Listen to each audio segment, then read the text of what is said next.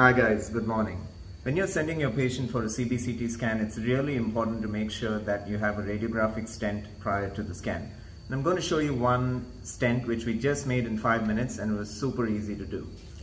If you take a look at his old denture, all we have done is use the foil inside one of those old X-ray films and we've stuck it on there with some glue and we're going to get this scan taken. So now we know exact markers of where the teeth positions are going to be. And this is something which gives us much more usable scan data.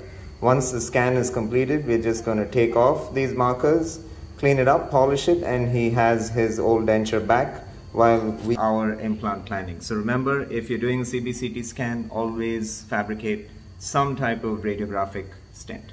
Alright, so let's take a look at the scan now that that's done. So if we look at the scan, you can see those markers have come very clearly. There's one here, 2, 3, 4, 5 and 6. Ignore the meshwork of the denture and we are able to plan implant placement. This patient will be receiving a removable prosthesis, so we will try to sneak in probably one more implant in this region for a better spread.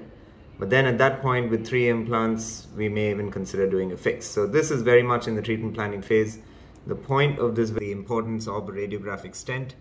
And till the next time we meet, take care and have a nice day.